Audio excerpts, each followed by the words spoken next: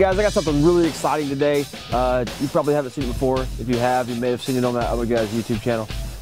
We got the CZ Scorpion Evo3 S1. That's going to be released at SHOT Show 2015 here in a week or so. And this is my first time playing with it. I haven't really touched it yet. Messed around with it, but I haven't shot it yet. So it'll be the first time doing that. And I'm going to see what I think about it.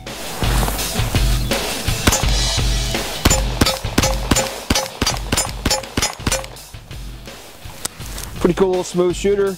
I like the sights on it. Nice big rear sight. Get that front sight in there. Playing with it around, just messing with it before I came out here to shoot it, and even just now shooting kind of reconfirms it. I would like to see this gun in an SBR. Be a pretty cool little truck gun. Easy to hide somewhere, easy to put somewhere, and keep in the house for home defense with some good home defense ammo in it. The controls are very similar to what you would see in an H&K, just all around. If you like the H&K style controls or the MP series guns, you would probably pick this gun up and be able to run it. Triggers, I think it might need a little bit of work to it. It's not the lightest trigger. It's what you would expect with this kind of gun. Maybe a little bit of break-in period. I'm a believer that a lot of guns, people say they need breaking in, but they shouldn't. A gun should be great from the factory. This trigger probably needs a 1,000-round trigger job. It's got a little bit of a few catches in there, but I think it'd smooth it out. We could probably do a little something to it, smooth it out a little bit. Somebody who wants a gun in their car, in their vehicle for traveling, something to go out to the range and play with and have a lot of fun with, because it's 9mm ammo. It's less expensive than shooting 5.56 or 308. Those are some good things for the gun right there from the start. It's semi-automatic, obviously. You're not going to get it in full auto, but the having a stock on this thing or having a SIG brace on it, I think it really enhanced this gun a lot and make it appeal to a lot of people who just want a pistol caliber carbine.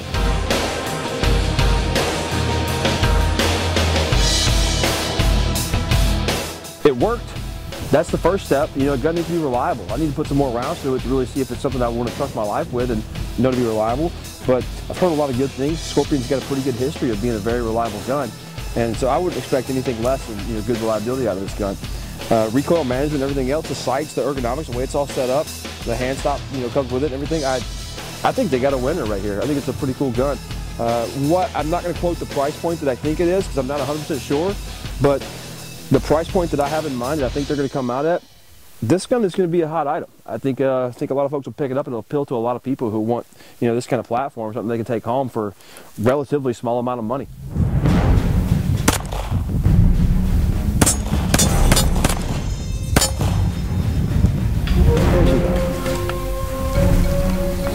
One hand, pretty much what I expected. Not too much recoil, not too much jump in the gun. I had decent pushback like you would expect from a 9mm, but as far as muzzle flip, muzzle jump on it, very little of that. It stayed there pretty stable. Having these sights, an aperture type sight or peep sight, that far away from your face or your eyes is always pretty difficult to keep that front sight in that rear sight. Since I explained that the sights were a little bit, being far away from the face, kind of hard to get that target acquisition through the sights and good sight alignment, I'm just going to try to give it a little shot here. Multiple targets on the move.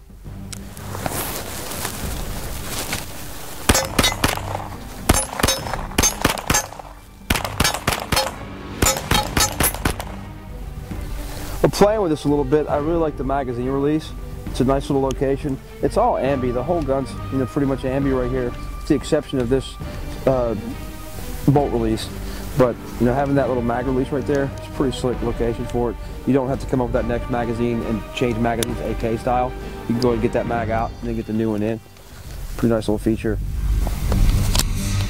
Especially with gloves on, where I like the magazine release right here, where it just really catches on my glove really nicely. One thing I find that I don't like a whole lot is there's just very little texture on the grip. I'd probably have to stab it a lot of time with a soldering iron or something, because it's kind of slick. I would like to see some more texture on that grip.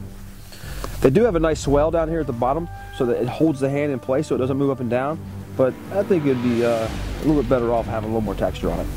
A couple more things I found. I like that it has really tight rails on the gun. So any accessory, anything we put on there would be really tight to the gun, not something sticking way out there. And I also like the magazine well. It's got a pretty wide cut magazine well to funnel those magazines in for those quick reloads. Another thing, people use slings quite a bit, serve for quite a few different purposes, but they've got ambi sling attachments built into the gun here, which is pretty cool.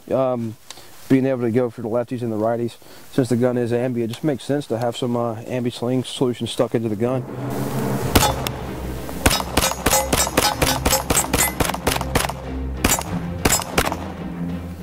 I'm guessing the way they designed this gun was for this. I don't know. But as I look at the gun, the best place for me to hold this gun is all the way against hand stop right here. It's far up here. And then wrapping that thumb around over top. It looks like the gun was made to be held that way. And it's very comfortable. And it's a good grip. I like it a lot.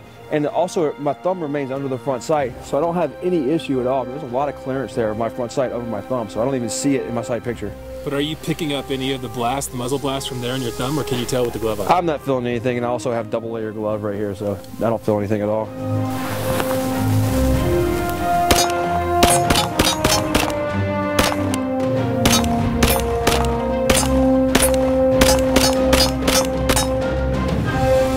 No issue at all. Nothing. Didn't really expect any. I mean, it's 9mm. If we're shooting 5.56 or something, or we might see a little bit more fire coming out of there, but totally be fine shooting no gloves.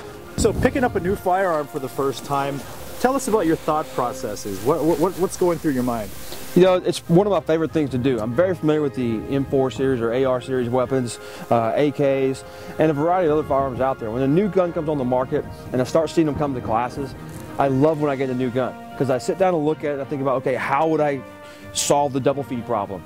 How would I reload this gun as fast as possible? You know, and that's fun for me to go out and find that new gun that I don't know anything about and figure out ways to do things very quickly and efficiently.